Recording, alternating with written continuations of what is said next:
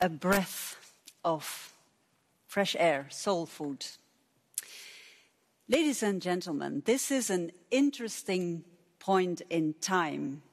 European debates got closer to home over the past few years, whether it's about the vaccine strategy or green passports to allow us to travel this summer, whether it is about the freedom of speech or social justice or climate change.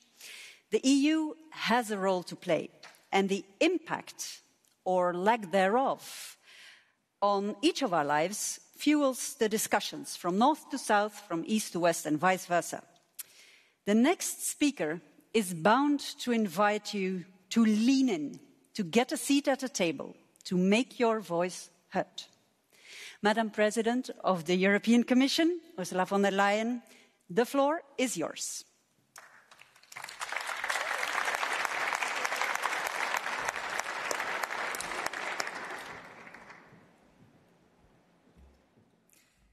Monsieur le Président, President Macron,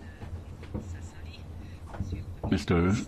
President Sassoli, Prime Minister Costa, ladies and gentlemen, dear European citizens, I am delighted to finally be back here in Strasbourg for what is a very special Europe Day. This city symbolizes a major chunk of our history. It is only normal, therefore, that we should be here to speak about our future. And when I think of this future and of this conference, I am reminded of a former Strasbourg resident, Antoine de Saint-Exupéry, and particularly his book, The Earth of Men, published just before the Second World War. In his unique and poetic style, he gave life to the emotions of fear and pain, love and hope that live in each and every one of us. He reminds us of the importance of living alongside one another, but also alongside the natural world that surrounds us, and our duty to hand over a better world to our children. Although the backdrop today is different, what he says to us rings true for today's world.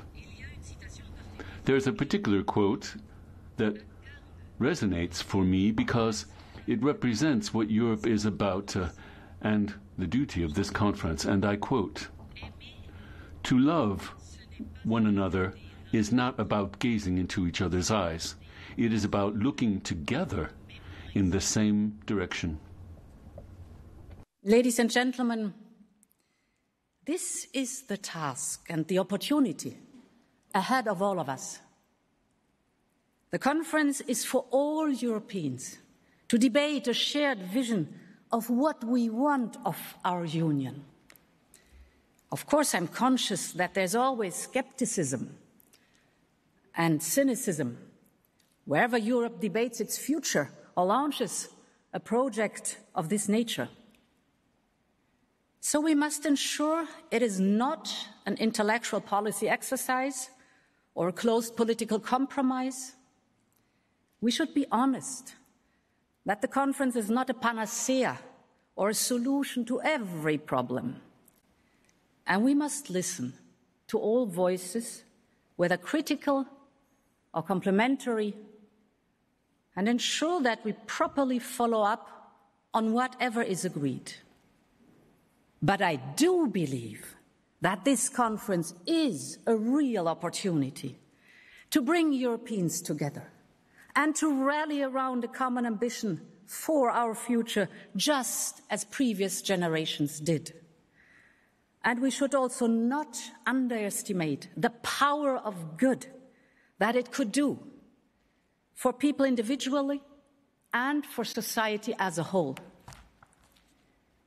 The point is that the European Union must be whatever Europeans want it to be. Of course, the start of the conference is not the time to predict or prescribe outcomes. But there are certain dichotomies and issues that we should attempt to resolve. For example, some feel Europe is too close and too involved in their lives. And for others, it is far too far away and too remote and too detached. This is an opportunity for Europeans to help find the right balance. For some, Europe is too institutional and mechanical in the way that it works. This is an opportunity to see how we can simplify and make it more down to earth where it is needed. For some, the narrative of peace is not as compelling as for others. This is an opportunity to help build a new common purpose for all Europeans. We see how important that is when we look at the world around us. Globalized, but fragmented, full of contradictions and confrontations. It reminds us of the importance of a shared sense of purpose, and that none of us can go it alone. The pandemic has been traumatic for people in Europe and around the world. It will be a formative part of so many lives and of so many parts of society. And like all trauma, we need to find a way to talk about it if we want to move beyond it. And there is no better way to do that than by offering perspective, hope, and the ability to change things for the better. And this is why I believe it is such an important moment for young people in particular to have their say. This pandemic stole more than a year from them. It stole experiences and emotions that every young person needs. It stole fun and friendship that shape people forever. It stole opportunities from them to grow, to learn, and to take risks. And more than anything, it made so many people, old or young, feel anxious, lonely, and simply less in control of their lives and their future. For the first time in a generation, more people worry that their children will not be better off than them. This shows that we need a new form of solidarity and social justice between generations. Es geht Gerechtigkeit. This is about justice and rights, not only within our current society, but across the generations. The recent groundbreaking court rulings in several member states reflect this. They talk about the responsibility to take clear action to address our over-exploitation of nature and the environment. We can't give young people back the time that has been taken away from them by the pandemic. But we can rebuild better and in a fairer manner for and with them. We need to act now, and young people must play a central role in this change.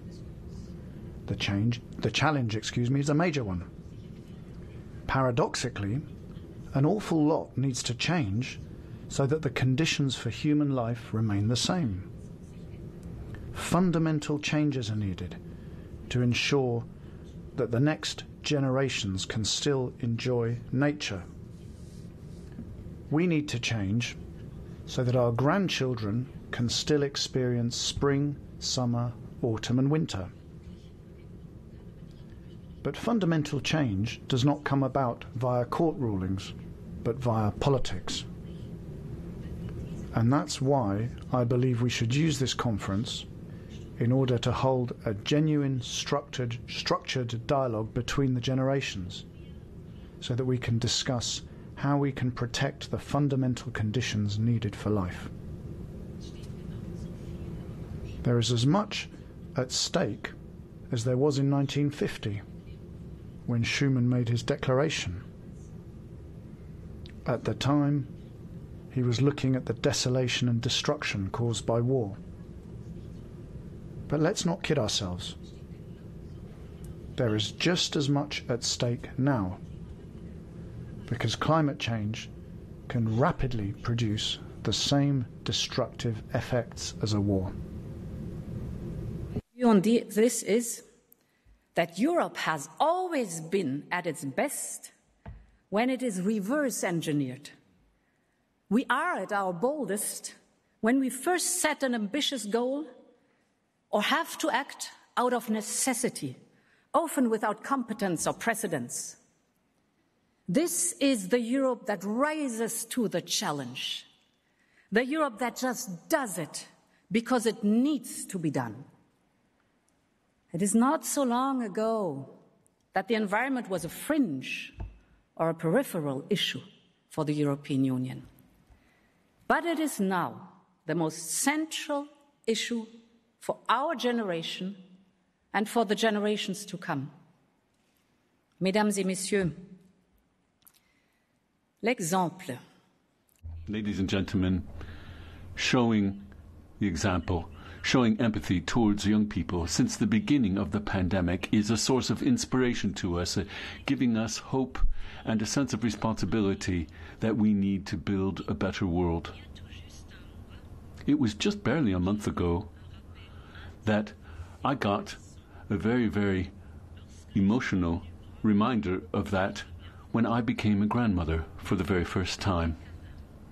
The first caress with my young granddaughter was one of those moments that really, really allows you to get your priorities right and reminds you of what really matters in life.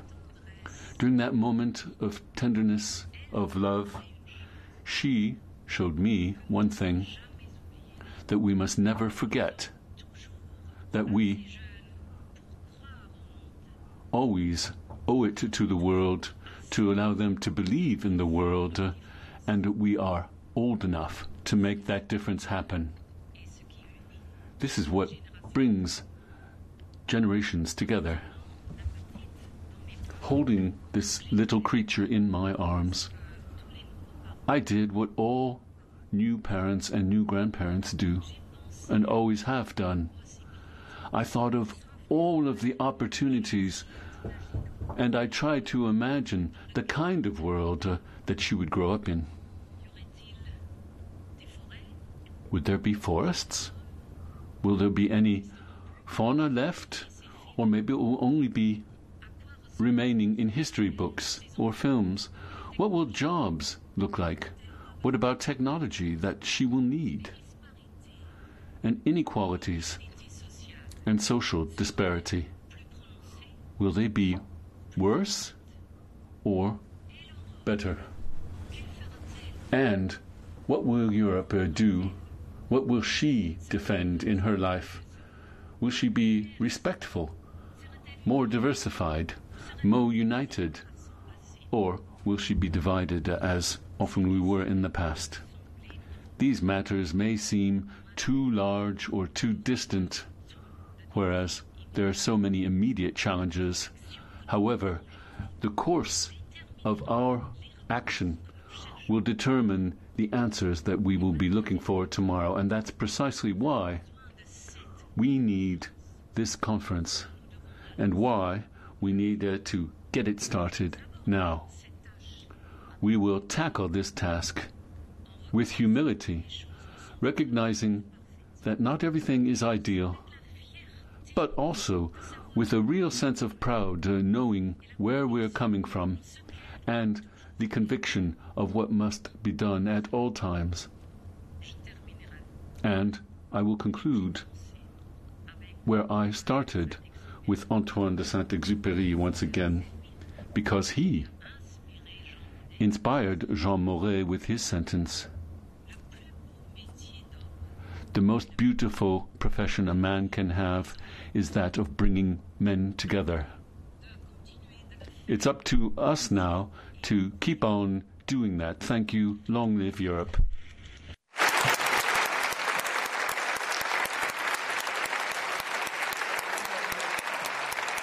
Dankeschön. Danke sehr, Frau Präsidentin. Thank you very much, President.